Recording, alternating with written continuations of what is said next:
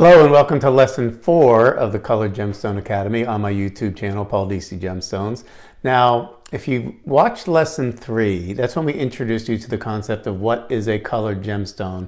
And we also did the first of the 4 C's, the color, cut, clarity, carat weight. So this is actually, even though this is lesson 4, consider it almost part 2 of the 4 C's, because today we're going to talk about cut, specifically how the gemstones are cut, what shapes should you be looking for. Is it an oval? Is it a round?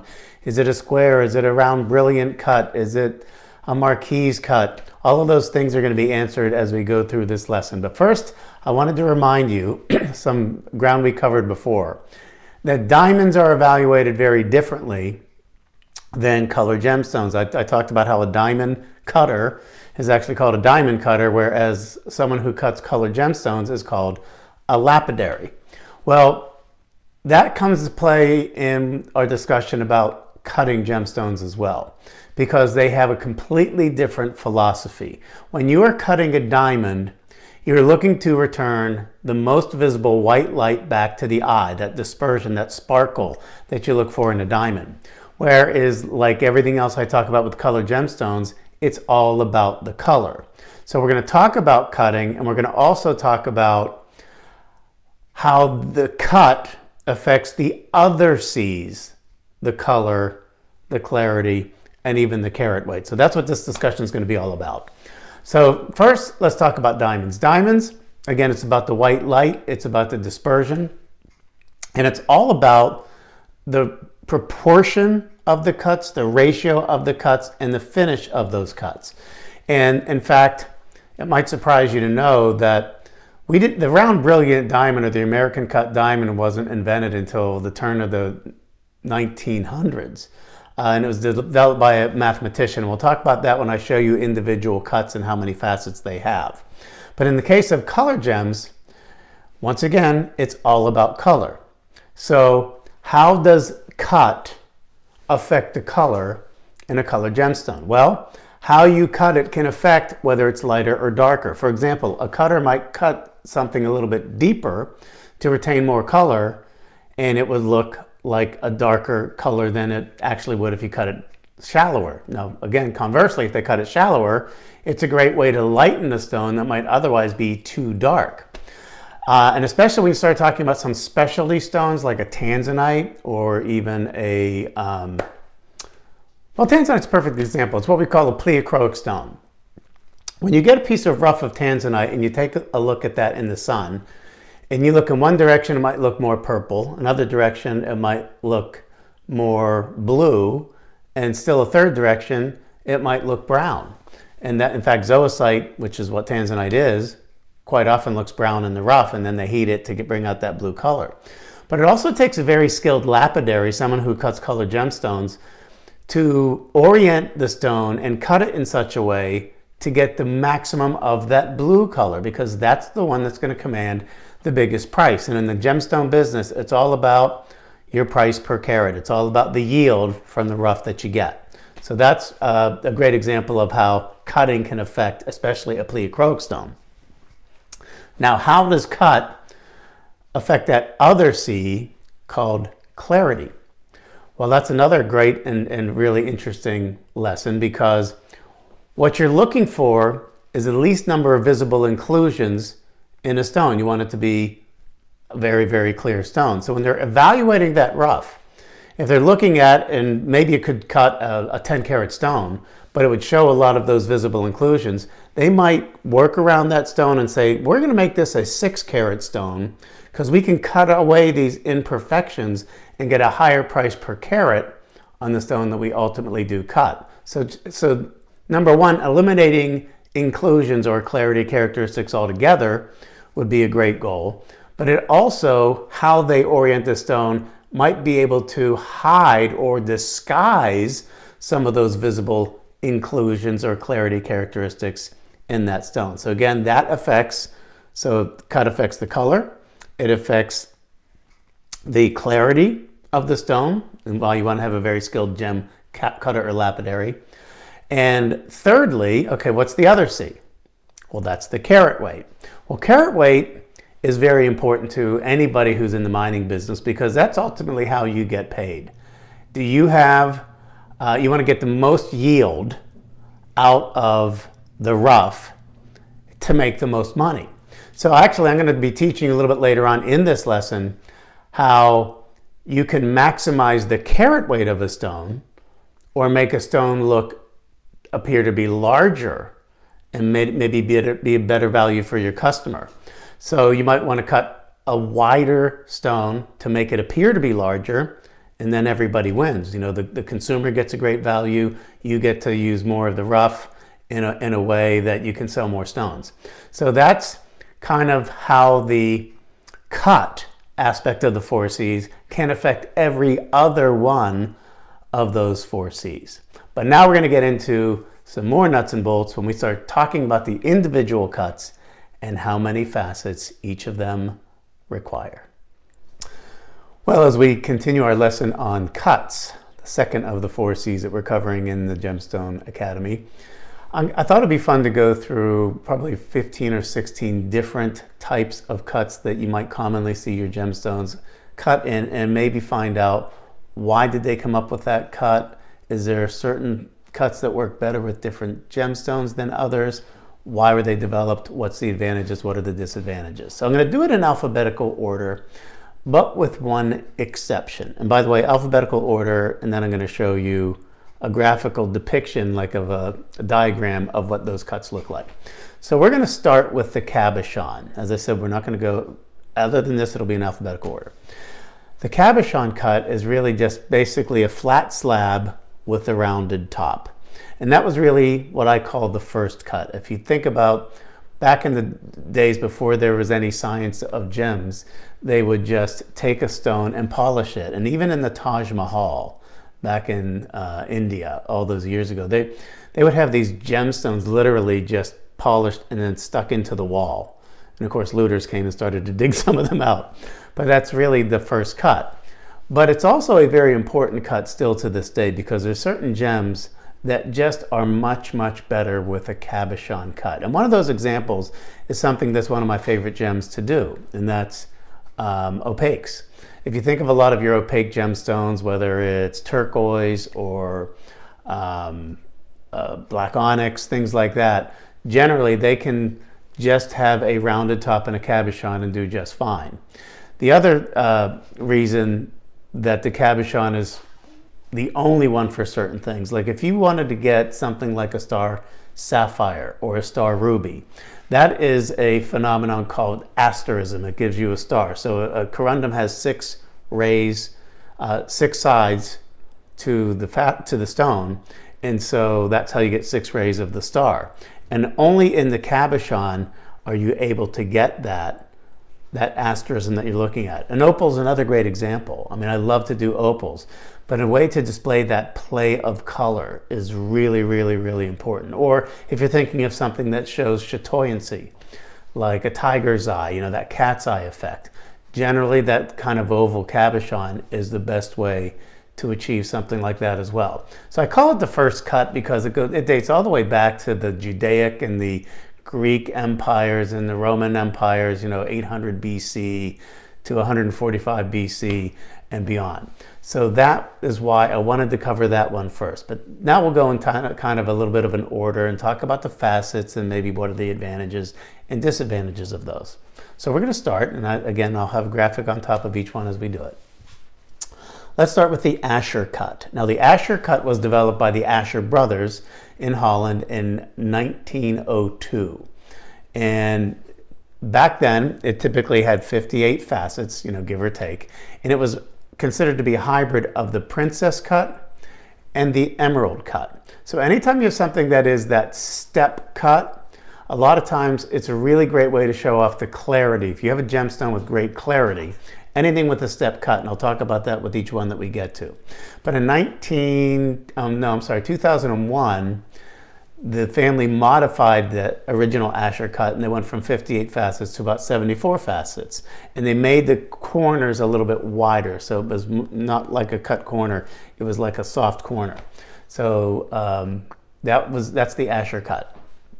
And then we get into the baguette cut. Now the baguette, as the name implies, is a longer, thinner step cut. So kind of named after the French bread, the baguette, that long loaf of bread. But like any step cut, and the baguette has about 14 I should probably mention facets. You know, when you think about facets, that's that kind of, each face of the cut is going to be a facet, and it's going to reflect those different points of light or color back to the eye. So that's why we call them facets. But anyway, the baguette 14 is another step cut. So if you have something that, and I'll talk about that in the emerald cut too when we get to that, but it's a great way to show some deeper colors. It's also a great way to show clarity in a stone. That was created in the 1920s and 30s, you know, the Art Deco and the Art Nouveau periods.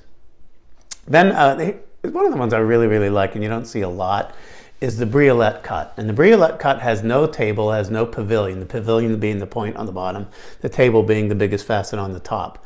It doesn't have a table, has no pavilion, but it has 84 triangular cuts in the briolette cut. So like a shape of a teardrop shape of earrings with a briolette cut, or even pendants like that, can be absolutely spectacular because you have those facets, 84 of them, going in all these different directions. And that was developed in India in and around the 12th century, and it's generally regarded by lapidaries as the most difficult cut to achieve.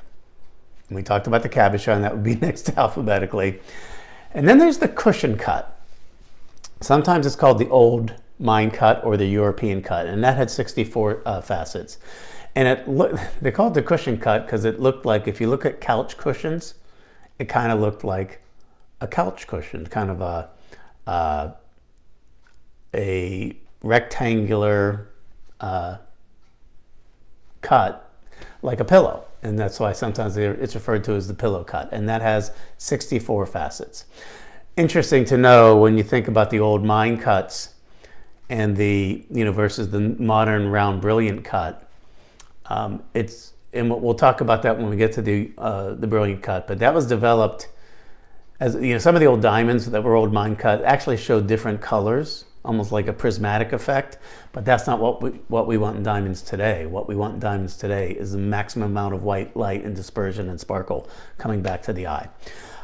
Now we get to the emerald cut, and I really like the emerald cut, especially to show off any colored gemstone. Number one, you have to have great clarity in a stone to stand up to that emerald cut. Because if there were any flaws or inclusions in that emerald cut, it would become glaringly apparent.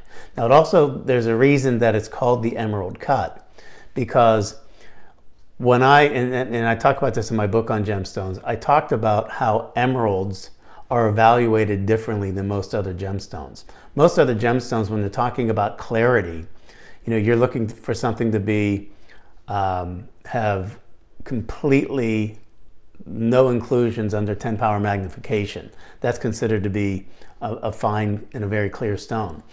Emeralds are evaluated differently because emeralds routinely have inclusions that are visible to the naked eye. And if you ever found an emerald that was really, really clean and really, really clear, they would want to showcase that in that emerald cut. So that's how it really got the name, the emerald cut. That has about 50 facets, and it is the best way to showcase clarity as well as the color in all gemstones, but in particular for the emerald. And then we get into a romantic cut, and that's the heart cut. You might think about that for Valentine's Day, the international symbol of love being the heart. Well, the heart cut was developed, it was basically a pear shape, and then they put a clef in it. And so it resembles a heart. And it has, so think of it as a pear cut with a clef. And it's 59 facets in that one. I don't know exactly when that one came to being, but I think its advantages are very, very obvious. It's a very romantic gesture to give a gemstone in something in a heart cut. And we're going to continue on and learn some of these other cuts, why they are so important for that magic word for a gem miner, yield. Stick with. All right, moving right along as we continue in our discussion of different shapes and cuts of gemstones, we're going to move on to the marquise cut. I know a lot of people say marquis. I was always taught very early in the gem business that, and in the diamond business, they're called marquise stones, not like Marquis de Sade. But anyway, tomato, tomato, whatever you like. But the marquise is that long, slender, pointing on each end, sometimes referred to as a navette, but for me, the navette shape was always a little bit more elongated than the typical marquise. Generally, it has 57 facets in the marquise. And what it does, the advantage of that, is it creates the illusion of a larger stone. So for example, if you're shopping for an engagement ring. Now, of course, engagement rings don't have to exclusively be diamonds, but let's use diamond as an example. A longer marquise on your finger would be very, very flattering, and even though it may not even weigh as much or be as expensive as the round cut, it would look like it's a lot bigger. So that's one of the advantages of having the marquise cut. Now, the octagon cut, and of course, octagon has 8 sides, and you're going to see really pronounced sides on the corners in that graphic that I'm showing on the screen. And like all of the other step cuts, it has that advantage of A, showcasing clarity. If you have something very, very clear, those step cuts are great for that. And again, I don't say this just with emeralds. I love to find a great garnet, for example, with spectacular color, and do an emerald or an octagon cut to really showcase the quality of that stone. Now, the typical facets on that are 53. So again, showcasing clarity, but also if you have spectacular color, the octagon cut would be a really, really nice choice to showcase that color. And then we get to the oval, and the oval cut. Now, we remember the oval shape was introduced back in the Greek and the Roman times we talked about earlier for cabochons. But as far as a faceted oval, that was really became prominent in the 1950s, 1960s. It has 69 facets generally. By the way, when I talk about the number of facets, it's always kind of give or take on that. But that would be about 69 facets. The other advantage of that, once again, if you have the oval on your finger, now usually the ovals are set east-west on the finger, but they can also be set north-south. Again, the illusion of a much, much bigger stone for the money in an oval than perhaps you would see in the typical round, brilliant cut stone. So the pear cut, sometimes called the teardrop cut, great for earrings, obviously. That's the hybrid of the oval and the marquise cut. And because of that, it has a little bit of a different number of facets than the oval. It actually has 71 facets in the pear shape. And I think that that's a great... I think it's great for earrings. It's great for pendants. I almost prefer those to almost any other shape when I'm designing jewelry to go with the pear shape for earrings. It just seems to be such a natural. Then we get into something that has become really, really popular. Probably, when did the princess cut come out? I can't really remember that off the top of my head. But the princess cut was a square version of the round brilliant cut, and it can range anywhere from 50 to 144 facets. Now, why did the princess cut become so popular? Well, it was take a square and make it as brilliant as a round brilliant cut. It's going to be certainly very appealing. But there's another reason why it really became popular, and this is why I said it kind of blows your mind. Remember we talked about yield? When you are mining gemstones, and I buy stones in the rough, my question always is going to be, what is the yield? How many carats of stones can I get? Because when I'm pricing something and I pay, let's say in the heyday of Sleeping Beauty turquoise, for example, and if I'm spending back then $1,000, $1,500, $2,000 a pound for that Sleeping Beauty turquoise rough, how much yield am I going to get? Because all that cost has to go into each and every stone that I sell or create in a piece of jewelry. So here's what blew me away. When you're dealing with diamonds, and that's really what the princess cut was designed for. It was all about the yield too. When you have a piece of rough and you're making a round brilliant cut, you are cutting away a lot of that rough stone to create the shape that you're looking for. Most of the guys I talk to who are in the mining business say, if you could just let us, especially in turquoise, if you just let us cut and maximize what we can get out of the stone, we're all going to save money because we're using much of the stone and not wasting so much. But of course, we in the shopping channels always want to have, you know, this shape or that shape to satisfy all the customers out there. In the square, the round usually only retains about 50% of the original rough of the stone. So you are literally wasting about half. Now they might take some of the extra and try and make little baguettes out of it or something like that. But the round retains only about 50% of the original size of the rough.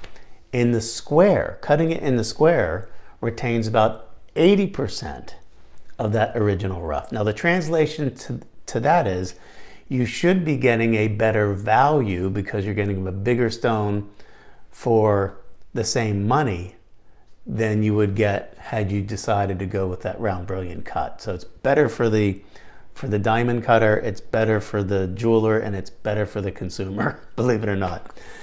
Then we get to the radiant cut created by Henry Grossbart in about 1977. So if you take that princess cut and combine it with a cushion cut, that's the radiant cut. So think about as a cushion cut with more spectacular facets on it. I guess that's the best way that I always described it over the years. That's about 62 to 70 facets. And then we get to the round brilliant, and this is really interesting. And the round brilliant cut, which is sometimes called the American standard cut. And I mentioned back in the day, even with diamonds, people were getting the old mine cuts or the European cuts, and then you could see literally prismatic colors of the rainbow coming out of the diamond, and people thought maybe that was really sexy. But it really took a mathematician. In 1919, a guy by the name of Marcel Tolkowski, he was a mathematician, and he figured out those angles and proportions that I talked about when we first started this lesson in cut, on how to return the most white sparkle back to the eye. That's what you're looking for in a diamond, absence of color. In colored gemstones, of course, you're looking for something completely different. Color, color, color is the most important thing. And so that's the round brilliant, and about 57 facets in the right proportions, in the right shapes, and that was the father of the modern brilliant or American standard cut in diamonds. And this is another one interesting historically to me, the trillion cut. So the trillion cut is triangular in shape, and it was developed in 1962 by Henry Meyer Diamond Company. And this comes back to the days when I first got into the shopping business in 1989. I remember when we had trillion cut stones. So think about a trillion is a triangle shape, but sort of puffed out on the sides. So kind of a fat triangle. And back then, early on, because it was developed by the Henry Meyer Diamond Company, they had trademarked the name trillion cut. And we couldn't use it on the air when we were talking about it. We were not selling it. And lo and behold, because we were not educating people on the shopping channels about the trillion cut, well, they weren't selling all that well. So they kind of reduced that restriction. We could start talking about the trillion cut, and we sold a lot of them, and I think everybody ended up being happy about that. And then the final cut that I want to talk about is kind of near and dear to my heart. It's called the Portuguese cut. And the Portuguese cut has a ridiculous 161 facets. And I'll never forget the very first time I showed one on the air. It was in Las Vegas. I was working for Shop NBC or Shop HQ at the time. And I had this wonderful, I think it was a 10-carat round Portuguese cut stone. It was spectacular. It was a great price, and it sold out in seconds. One of the things I noticed about that cut, you have to cut that one a little bit deeper to get all of those facets in there, and it just reflects spectacular sparkle back to the eye. But it was funny because I had what was a what I would just call the Swiss color. But because it was cut deeper, it was almost more like between a Swiss and a London blue topaz with that incredible sparkle. And it's something that I don't do all of the time, but when I do, I think you need to pay attention, and you ought to own at least once in your life one of those Portuguese cut stones. Well, that's going to really do it for our lesson on cut. I know it was a little bit probably more technical than some of the other ones that we're doing, but I think it's important that you understand some of the shapes and what they can do for you. And stick around as always. We're going to do something at the end of this lesson, and I think what I'm going to do this time, I think it was at the end of lesson 1, we went to the amethyst mine and showed you where the amethyst comes from. I might revisit Brazil at the end of this lesson and show you a factory, how they process that amethyst once they take it out of the mine. All right, I will see you all a week from today when we will give you lesson 5, which will actually be part 3 of the 4 C's. So we already learned about the color and the cut. And next, we're going to talk about the clarity. See you all then. Thanks for tuning in. If you like what you're seeing, remember to hit that subscribe button, and right next to that, you might see a little bell, and that will give you notifications when the next lesson is ready to view. Thanks for watching, everybody.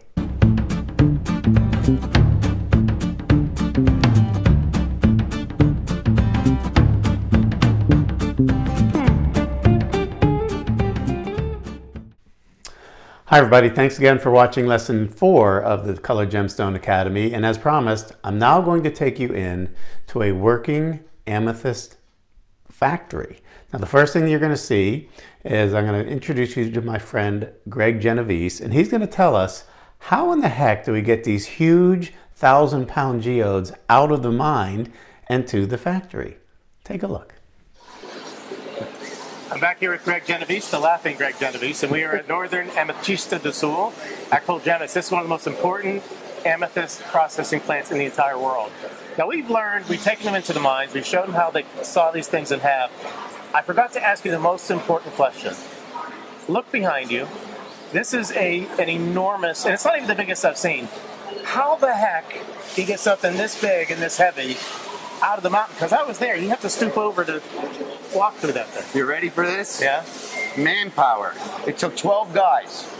2 days. 12 big guys. 12 big guys, 2 days to take this out and put it on the flatbed truck inside the mine. Very carefully. Some of them used nylon straps, but they picked it up and brought it into this location. Were you just flexing for the camera? Yes, I was just flexing. I wasn't there. Well, there you have it. Obviously not one of the big guys that brought it out, but at least he knows where it came from. There you go. Okay, so now we brought that geode back from the mine and we have it in the factory. And what you're looking at now is the gem cutter is going to take a look inside using a light at the end of a pole and inspect it in every which way for color. Is this something that's going to be an amethyst? Is it something that we're going to put to heat up to become citrine? That's when we make this determination. Now you'll see him carefully look inside again on this particular geode, and he marks it with a chalk line. He wants to make sure that he's going to maximize the color that you see when he cuts it in half, because this is probably going to be used for ornamental value only, not for gem quality. Now we take it over and we put it on the saw. And that's what you're looking for, and I muted the sound for you because it's just a really, really loud sound. That's why he has the headphones on for ear protection. And he's going to cut it down right on that chalk line, and then when he's done with that, they will open that up, and you will see we're just about almost through that the whole way. And we'll have a little bit of the factory sound coming on now, and this is what it looks like when you split it in half. Now that's going to be a lot of dust and residue from the saw, and the next step is, well, that's a power washer. We're going to take the power washer, we're going to clean all of that up so we see exactly what we got. And as we said, most of these are going to be ornamental. They even make tables out of these things. They make, you know, a lot of things. But here's the finished color. Look at how spectacular that is. And I was blown away to find out that this really didn't have a lot of gem value, what they're showing here. And that's what this next Greg's going to talk about right now. I do have a question, though, because a lot of people look at these geodes and they wonder, will somebody actually take them and make it as a fashionable material, or is this really just for display? No, good question. These particular geodes are just for ornamental value. Only 2% of the geodes that have amethyst in them are good for fastening. Only 2%? 2%. Wow. Yeah. So if you look at all this, you think, wow, there must be so much amethyst, but not much of it makes it into jewelry.